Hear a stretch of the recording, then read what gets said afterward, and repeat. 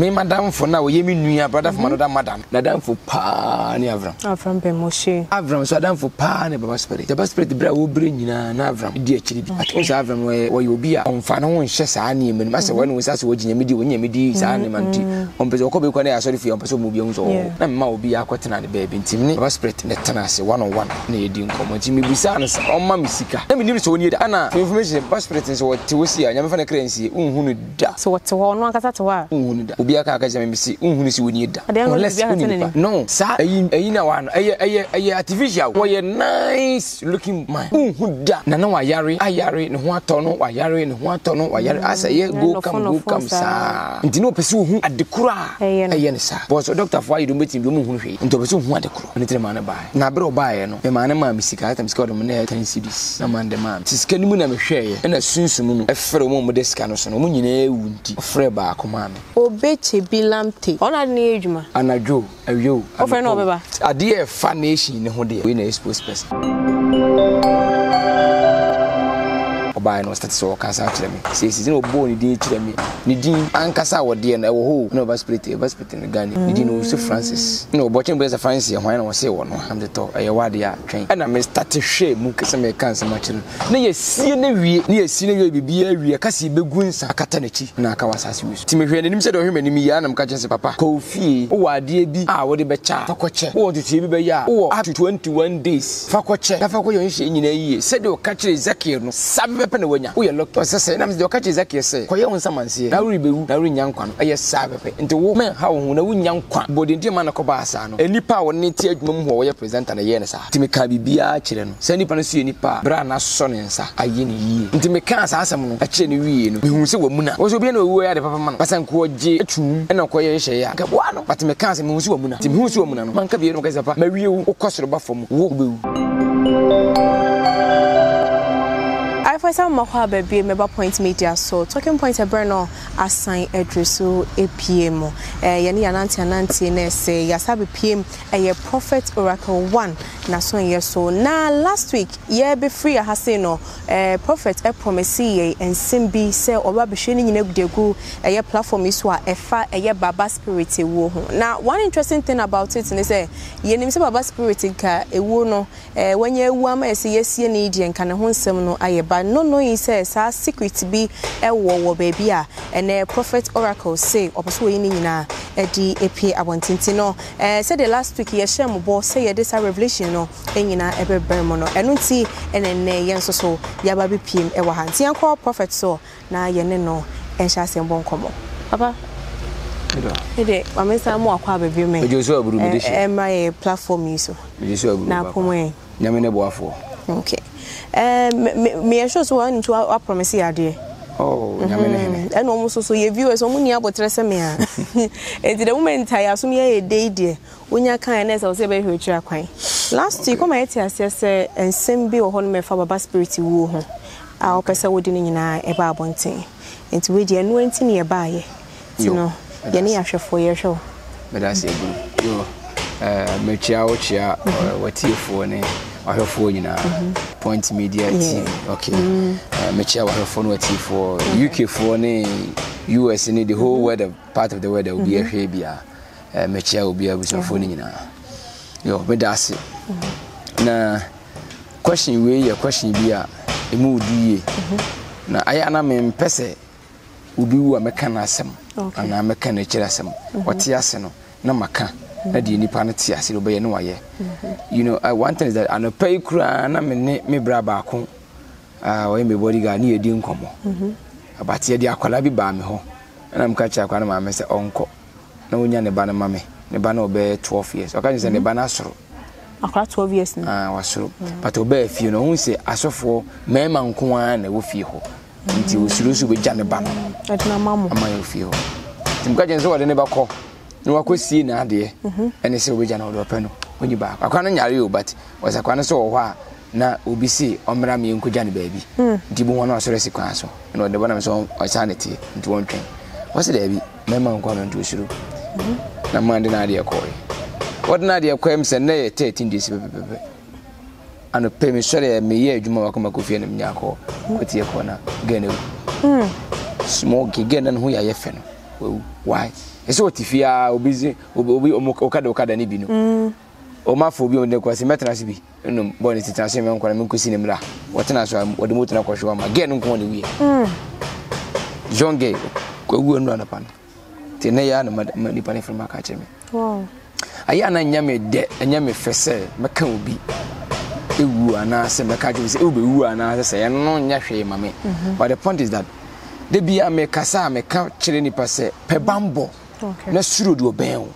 pe bambo na suro do ben pe bambo na suro do ben nya se me ka hunu nipa wo enipa ntie no ntie ne ye se sunsun djuma no me nua eba ente sa ado sunsun djuma ente sa ado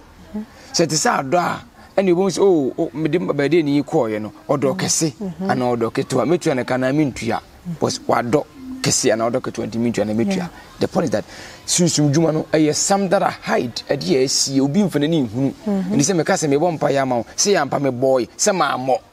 nobody knows obi ehunu just say me ya na me ka kire wo okay na adanse ensu nim so bi bo mpa ya ma obi a e be kire adanse ni miracles happen by adia woni ni so unhu se isenchene na esi dabi de tie ni aba spirit asema obusa mi aba spirit nye madamfo aba spirit nye minua onye mbusheni onye mbibia na emom me de me madwuma sinsum dwuma ya eno wana mgusu a me de me ye na nyame adom na etumi anse de bodi ni pa duru nti ama ni pa ba ye nchen ho na me yonko ono so yonko si me brother from another mother me ne din komo bibie mbi opi me yema no ono so dan for pa ni Avram ya Avram be Moshe dan for pa ni sa me menua no nti Avram enso dan for pa ni baba spirit get the scenario me madam for now ye menua brother from another mother no me kwa akra wona drive bibia wona ye ono na dan for pa ni Avram be Moshe Avram so dan for pa ni baba spirit the baba spirit bra wo bre nyina na Avram di akiri bi atonso Avram wo ye obi a onfa no nhye saa ne emenu ma se wona wo sase wo ginyamedi wo nyamedi saa ne manti onpese wo ko be kwa na ya sorry fi onpese mo bi hu so enti saa de no eno na ma me nua no ka kire ni se me nua no ya de ba o ya de pa no de me videos bi kire no present ene me ma baba spirit aba no ho yes what do video kwa cha Avram and Avram so ma baba spirit aba me ho okay enti omo yi me number ena omo frɛ me ba nipa no frɛ me no because me nipa kwa na yetro all right hunu ena wase opese woni mi hia tambe na me so me o so me cancel kasoa CP Junction opposite Reverend Dr. Chief Mensa Temple okay me ho na me no e opposite Abresana het insurance wo mu sa Abresana ni mu na me wo nti wo frɛ me chance ho na me wo but me time so me be free Ghana nti nya se meti me ni na hia okay ena wo ka che me se wo sere me obese me hu me na odi nkomo nya me ko hia no na me hoda den to beto me ho on ba no me nipa 3 oba ba ko me me ena me ho no so mo ba me cancel me ho a me oba bi a mo ye 3 a mo ye 4 a mo tena okay me obi ye mamanim oba ni kunukura ha sa ye ba wan obi aba ne singly okay ye ma oba ni kunu unu yere na ba ya oba excuse ba ko no watena si me wie ya na we ya ba me wie ansa maka mo nyina bo ma sa academy ka kire obi na kire obi a no bibi te kire no sebi mpredesa oba bi o wa obetena se ne sebi mpredesa wa fani kunachi wotina me na susu me ka cheme e kana me kana okunu to magu awale no okay mata se intim separate mu wie na me ka kire wo wie na se wo gitum se afedie me bomi kuna mane na me mpa ne chewa se wo kugu aware na no na me nso enya ba mini break post abra wo kasa won se wo kana wo kasa be ka de ni ho nyina be ka ni nyina ahyehye si wo to be wie no bon se na okunu na tu ye frim na tu ye frim na tu ye frim okofi awale ja softness wo ise ampa wo gitum so wa isa post mani muntimi san nti wo gitum wie a won se okunu hu mama na hu se mamwa wo yes that is why me cancel mum sanity na asemba ko no se abra wo miensa ba manimu no na mema obi akotena ne baby ntimni Avram ayi no baba spirit ne tena ase 101 na yedi nkomo nti mebisa no se omma misika na menim so woni da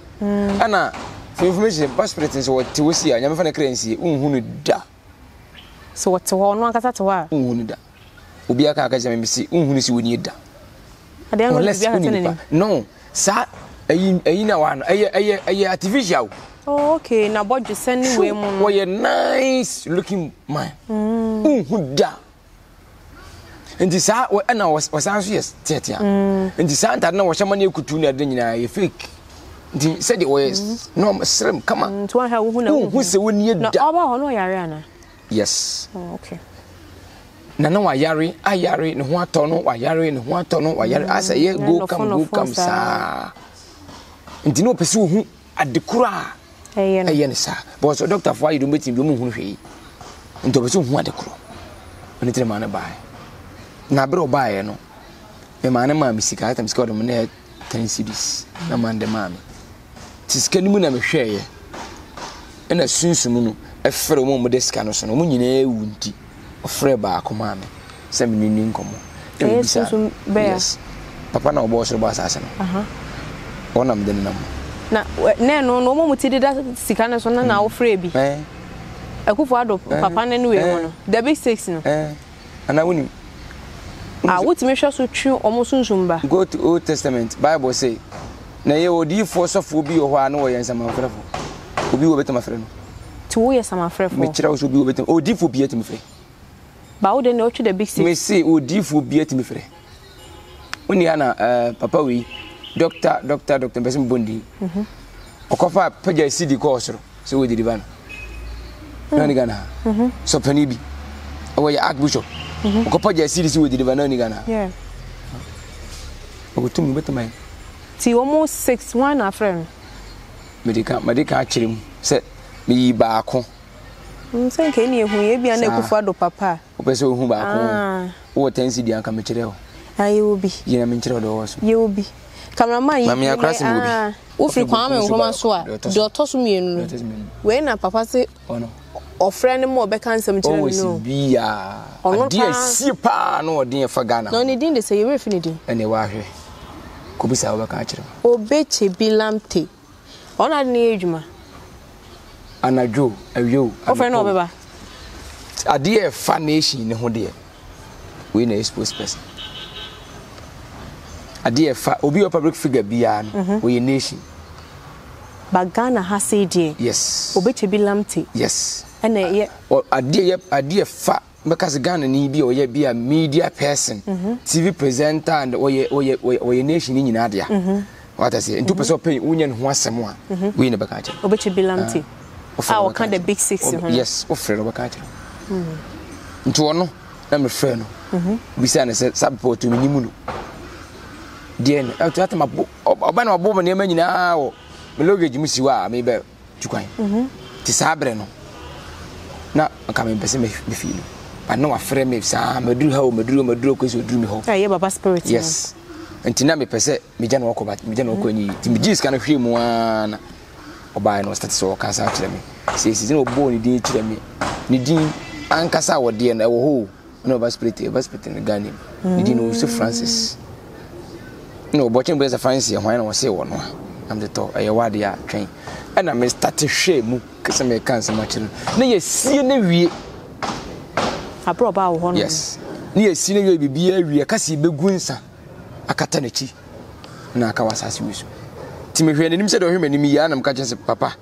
ko fie wo wade bi a wo de be cha fa koche wo tutu bi be ya wo up to 21 days fa koche na fa ko yonhye nyina yie se de o ka kire Zakir no sabe pe na wanya wo ye lucky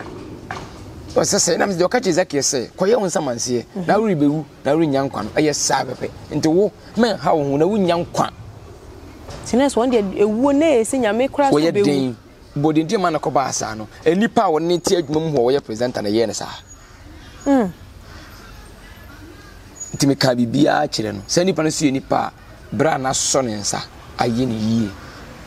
nes wo yobi a baba spirit aboa ne da aso ne nsa aye ne yie na se yobi na eye ne bibisa wo honhom ma na se wo senke ready to meji no na ede na afi de honkonko na tena se ma obi di ne bo na wasase wa no be mo me kire wase aha na di nipa aka asase su ye breba no ye fra de bi se anye nie akinye saa di we ni pa aka so ye breba no obi timi ka ebi na maame ne ba no wu anope no achinye ne woni mo ogide hu di se wogya ne ba no ho a mema nko ade obe ni sei Ghana for ma moba wo fotrotro ne mema nko ne tima na wasi fam ebi akọ onu hokwa na wasi fam ade ntia we be osuru ebi no me yakromfo adwen wo tiri mu no ene de wo kọ na de ba bo se de odi pa dwene no saa na otie trust me se de odi pa dwene no saa na otie nti me kan saa asem no a kire ne wie no me hu se wo mu na wo so bi na owu ya de papa ma no pasan ko je etum ena ko ye hye ya nka bo ano but me kan se me hu se wo mu na ti me hu se wo mu na no man ka bi no ka se pa ma wie wo ukosoro ba fam wo ubewu nti no expect se nka obeche na kwankyire bi ana aminim anti wenya nka bibia sa be no nim se bia me be kan se fu bi a kire but bar street se menya hwi ento bibia do wo sika bia kokodi for 20 days for kodi e be peso bia ko na bewu ti me kan sa kire ni bufu me hu se wo mu na woni tirim na me se me hwe enyi obeti masoro ko me kan no sore no den no koy no ni sa akrofo no o mi nu koy to mu kon de minima sem kro mu kan no mu koy o mu koy no sa akotena another TV station ko grant interview say sofu BC ubu na because of Kennedy Japan ti wonde wonyi difu bi ani wonyi sofu bi ani ayo Kennedy Japan ti no Kennedy Japan na no oka no yes Kennedy Japan say difu papa bi ani Ghana sofu bi ani Ghana zafo nko nto no sa de no di sa because sa sem sa de no mpe na oba ho charge na no o ma ne to tobi bi ba nje that time no kwa na me tu kan nje fa na me ko charge and also better na share nko when you counseling fee me nye counseling fee me do me nye counseling fee 10 cedis na ono ane 10 cedis ono ane sika na me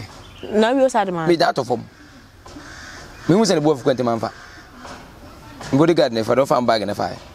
manfa me hu se ne bo fukwente manfa manfa kula ana ha wo si me ka se bibia ni ho buza me se de no me se bibia ni ho me ka se ha wo si de bu fo sole me hu se ne bo fu de ne bo fu de ne kwa se me to aso na me ka ma no tu ade ntia oba no e wo na adwe mu ni na koma mu se onyi bibia ni onyi sofu bia ni bi because of what Kennedy Japan say that time na expose of Kennedy Japan or expose asofo na be atwam na woni TV ne so yes woni manasi akwa bi na o so de manasi na wakoda no fucking boy no wakoda no abeda no so ye say aya no so ye wi no sa akwa eye tricks ene ade bia o mu yi eye no se no si be Kennedy Japan no no anka se hu se Kennedy Japan hu ni se o ya azan no Kennedy Japan atwe no wa fira ma ne maguase e manasi yes ene wono anka so fele me no hia ma na hia ma na pade me tene sa na mtie na no bi ba mani mus nye o he me sa papa na me se me hwa tele me TV na me se de me hu TV so no sa na wotie nya me nhira wo na me se me das o kono to boto wa fende no zi e chawo se wo sika sa no sa na wotie mo to si atimi din pa sa laji pa mini na mpa ka me de bi so me hyedem de ka me sa to se bia wo ba kesikesim bia wan ka hwe charge wan bibia free me nko wa ya de me wona card say when it come to cement ya mini problem dia be be se mi sibia me ka mo asem je no okay sa na bi maduma ti me hu so sore ne buofu na ko man ka bibia na man ko sa ko tene TV so ko card ma kan nyina so because of Kennedy Japan kan ni jo ndo onye so for bia ni ano adi masofo no frame me say atami ni Ghana frame me say papa say na papa speta bet na TV so say kan na say that na ni Ghana ni minia okay and am say only problem munya no na say 21 days ni so ana ye bi hu 21 days na so na pa oye odi we o ma no mo di na chi bae no di pa tu mo di na chi bae no o bae no mo frame on frame kan ye o mu kire me so me de mawi maduma o pese hu me Nicodemus mo se kwan da me ba wetin oma me bae o ba no wote tesa na me se ma mo nyi serious adog wona me kati no fun o frame me mama mfa mama na me ono so ba no wote te so ferry yes se ni pa bi wo so ba so for yes ade ba kompema wo tese akyinye eya ade ekum nipa sintuo betima jadi bi wo akyinye no de ku simple eye the same as we are class mo the same as Kumasi man ya no we adwuma Sompa FM no nante hene see go and watch my videos abra me ka asem che data me ka chere na da wo di wuye ono so me committee ne 101 e boutique e wo kuro bi e frɛ atonsu sereso esereso station honam koshia no boutique bo boutique ru no wata mame empaboa pa nti metato ade on ti meduru ho na man ne ka si ho aye mrantie ne ka si ho no menim no se onie da pati meduru no me hunu TV so ti meduru na ka si ho ti me ka me ka isan ho na na ngongo promote me se mensan mra boutique ho ntina ai madwen se bia mpaboa na bia sister na nya bia onya di asofo de ntimi sa ba beto na me sa ba ti me ba na man no ne sister ni gina boutique inside say na sister no so adamfo ene sa man no but I don't know ti me wura wa mechi a omu no man na mfi mi wanje so na me sheda ko so pabo ni mu a me so pabo ni mu na ko ka che me se man ni ebe onu ntino o ka se mbra na mehwe no na menka na wo ye pani na obo ni panso na mamsa bae mka che lady say metimi ni na de nkomo kakra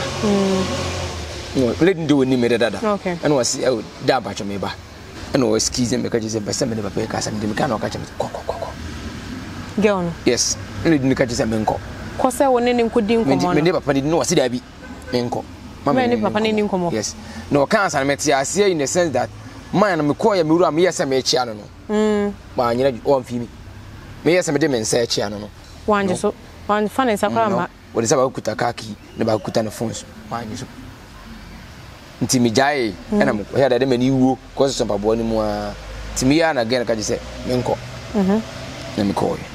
ti me ko ye na be 20 minutes and again frame phone se papa na me je so no wase hwe papa no ba no man den no no sa wase no papa wi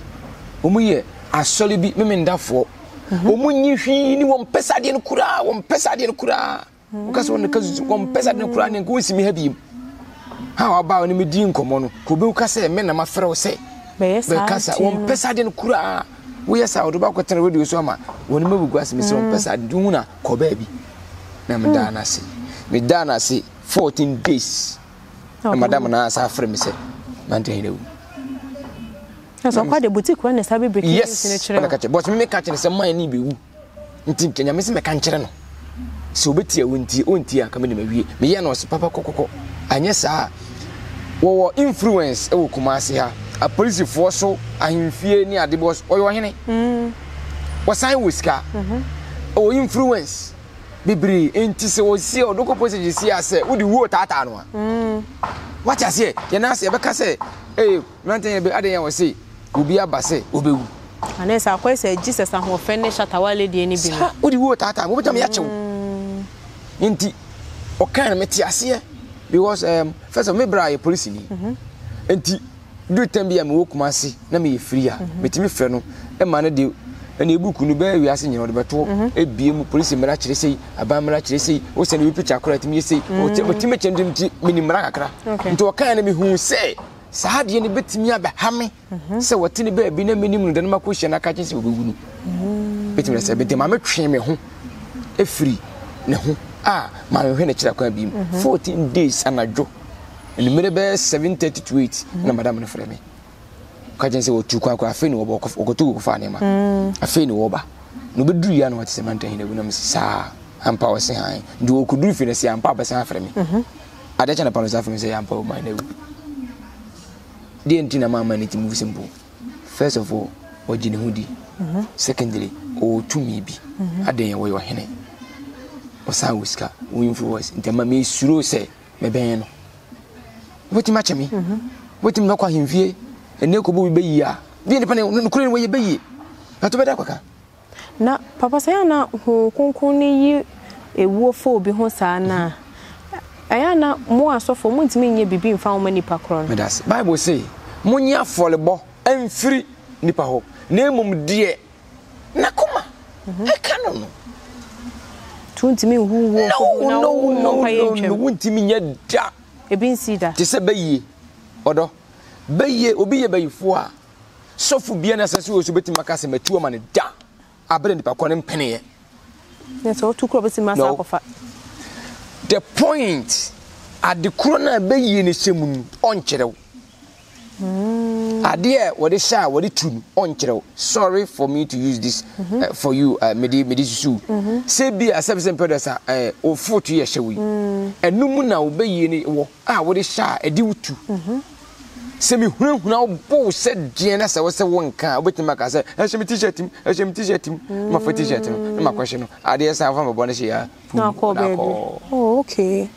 Nti obetima tu be yi ama wo e willingly akomam so ono na jam no a chew na chiwade. Yes. Ono kasa jam me nye be yi ni bi ene ente di ya me be yi no e hye masomade mu asomade monye na wakoyi aba na me mu bompa egusu na mo hye na ahye ontimi nkobiem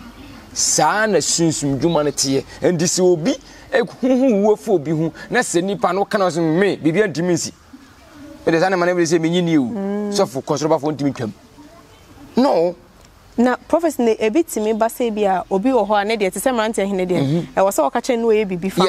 e na obi susu de etimi ba se wa ye bibi ma no yes ti wo mumienu baba spirit ni mrante na e wo se wo ka kire wo mu no mu ni tu anamo wo ho yes wo mu se tu anamo ho baba spirit de no so na ye too late because oh you tete no free asori fee aba spirit no e ti ni free asori fee what I say e ti ni free asori fee nti ye den na o ma obi gidie obi agidie wono obi risua wono no asua wono no eye ne de no etim be se wadwene e ma wo free nyame na ase ti nyame person ma ne hu se still da so otumi nti no fa ne di for so ka kire se wo be mama nchire mu Ezekiel omo di focus no ka che Ezekiel se no Ezekiel nsu nyame hu tuani hu na Ezekiel nsu nyame sofo na Ezekiel nsu nyame hene ohenkase what I say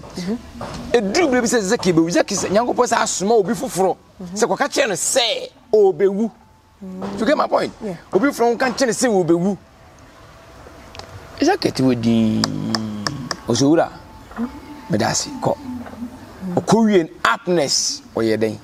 He prayed and remember okay nyame say urade kai me Ezekiel mayewi entimi wu enye tiemi ye pa after obi aka kire wo say 21 days to live ti shawo ne mayi no e de no ye okwatena radio sa kan say sa de we nti na won de onye nkom hwe bia ni onye asofo nie nyame nye ma wo da me se nyame nyema woda nyame mfo so no nye obi adoyewu abere de bakro mpewu no bible say maboni e manyina wi machina so de monipa wasaka che onipa say kire me de menwa wo mensa anu nnwuma ho na meya ama ho ndede ntenya wo pon ye unu se me po ba tete na wo mama oba kakraka oba kakaka me nye ho da nyame se kire me disa wo che ruade me oba da me mpetete epekase mpekase me petete a wa kire nyame amfa mo no problem but nyame ka kire we say wo ba kase mu awo bi se tetea wo so say media me pekase nti ko pekase no wo amfa ho that's why bas betri wo bi ntima mo no fi say o free nyame mu ahyase enkola berim na de anyini ba onyini a wo se Abraham gidie na wo mu na wo pe na wudi akiri nyame bi ani ho menye hwini difo bi ani ho afere kan Japan asa be tum nkyene se difo ga na nyina azanfo papa bi ani fa yenkosi af bi ani enti wo nso asom de gina so ka se because of kan Japan asem nti wonyi sofo bi ani wonyi difo bi ani na wo ko obi na ase no ni ba ko na sa akase won sa da wo de sa ne manon kwa de wonyi ni enti se obi na ya ampa wo pese wo kire se wonyi de wo ye no kwa se odi agro ndo so wo kire se mo bi ampa meni agro metime mia ampa ndi se obi atwese kan wo se wo ya no ba wo so wo ya be ma fa wo me wo ba kire so wo ye be ma wo ba wo okay that's the whole thing din commission bi wo e ba ma wo se ye bibi fa ho okay wo ye be gina wo anya bi amfa ho a enyina se go kwempu no kan no tum no bi o ka kire na nuamo na so for se bi a e ti aka de se mi be wo ntim sira mu obi a mu nyina mo wa me mpa ibo ma ebetimi sustain nyame betimi sana dwene minute nyame do tamo controversial pa o do temi nyame contradict ne hu enye wo nyame na ka jeza kesi obu wo mo odifo mu afo ka afiri be ka jeza obu ye de na wo nyame ko na me ka kine wi wasa da won se wo ma ne mu bi okay e de na wo ko yesi ye de wo ye aye ne hu nu yesu su ye ho di ye ne ka nyame akoma na nyame sana but wo no wo de so gina wo na so se nya onye sa de ntina wo de wonye difo bi ne se difo bi ne ga na wo ka sanse mo kire se woni gidie bi o mi ntimi mo ade woni mu gidie nu ntimi nyam mo okay that's it papa ye brain ntima ye mbisa question we na fa ye se kame kwa kwa ye se enkom hye ya mo hye wo Ghana ha no ewu ne ya adoso nti na mo ka so bi anjindi na yetie o story so na ese ebi wo honom so a nkomhye ne yetrodo but nipa na ya asoden na baby boni atimi ato wo mo sese no prophecy na bitimi ba ye wo de obi abo ne tirim aka ti ama wo hye nkompapa kra ye hu enna me sure say man kofo bebre pri mo makoma wo san enema no ho ntene no we de ye platform ne so mbese wa wo kan bibi tre alofo ebia na bibi wo mo nte ase because enya base sese ase eya kwaye common thing so so bi a hye nkomfo owu hu celebrity bi na ase me bia na esi ewu anu oba bewu de na nti bibi a wo beka mo hu say genuinely your prophecy bi ho no me no and your correct prophecy ni say nipa primo makoma wo ho na ebi obi wo so ewu bi say ba na akwema wo hu say obi si atoto ne nema that's God bless you dear woman na akra betimi akani ye won komhye bi ho obi hye de pesika okay obi hye de pe bibi wo ho obi hye nkom de pesika obi hye nkom de pe bibi but enkomhye ye genuine no nipa ne hye nkom na won hwehwe wo se bere mehwe okay o hwehwe wo se bere me ajapade bi a wo fa bibire me ana fatensi beto manim no nemum eye rare direction komhye nyamede amano revelation nyamede man no sa no kan na nipa na obeka asem na kyere wo no yesi abo bi ebeka wa ne fruntumam ti so obi betimi aka enkomhye bi ato so wo se wo so hwe ntumam se ade wo kan eti sen busa ho ana okay bibie betimi asi bibie betimi ho na wo sise ye wo asase so die medofo de betimi aka ache nipa bi ase everything is possible. Okay, we are in a time of rush. Medical Council accounted first night I told us this year a revelation year or year of revelation means in some ways you and some everything is possible to happen in this life. You must get that. And now Bible says the violent shall take it by force. And it is say no first no na ye de odwan na yimusuo ye de dwan na esikaduro by nei ye de nipa na ye ene nipa no nso ye mfa nipa hunu bi anye adam sem kire omu say me am ye nobody obi ani me man ko school da kurasi ni kokwasi kwasi minim hwi wo de me ye sikaduro aso obenya 50 million ana 5000 Ghana cedi wo de we celebrity emtime mo obi adi but wo de celebrity bi ekoya wo betima nya bi 3 billion. Okay, eye wo hene no bia na chidom edi na chi no ene me ehunu ni tumi ya wo what I say enti nkomhye bi wa aye papa efiri nyame komhye bi nso wa aye ntro o pedi obedie enti de obehya nkom ba wie be gina wo so se fa se to me na asa na ase mane mehu me nkom an betima ye no wo na entro ba de ege no betima ka se sem sei e ba beto. okay, enti hwehwe ba bi obi ofremfre boju bi efo mi jame ka che ni pakro se me ko hwem manam ga se ma me sei neba sei na ebesi me de me nje wo hwe